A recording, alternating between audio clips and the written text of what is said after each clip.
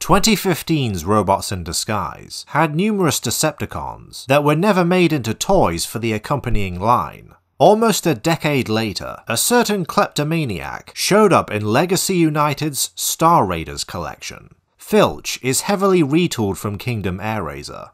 Instead of an organic peregrine falcon, Filch transforms into a metallic corvid. I said corvid!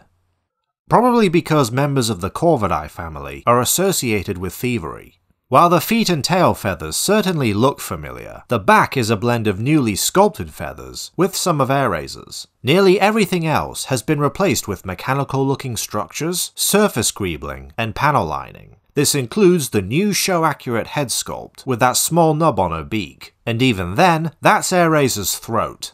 The wings don't flow smoothly, nor do they furl naturally, since the outer wings are separate pieces positioned higher than the rest. Still, the articulation in them is as effective as ever.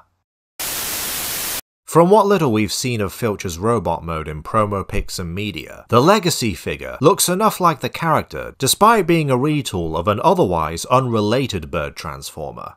The head sculpt is faithful, with the crest and swept back spikes. The shoulders are redone to better resemble their disc-like appearance. Filch's character design has the bird wings protrude from the arms, which you can recreate by plugging the outer wing pieces onto her forearms. They also double as handheld weapons. The bird tail is located behind her waist, and you can rotate the feet so that the talons face forward.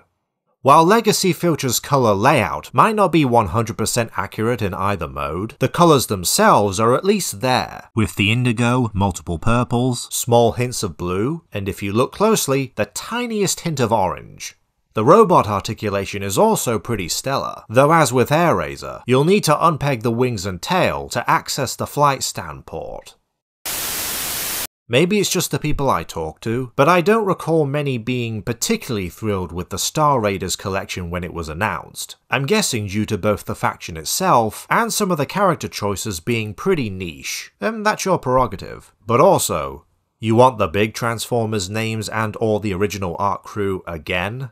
Sublines like this give obscure bots such as Filch a chance to shine, who as retools go, will loot you in one foul swoop.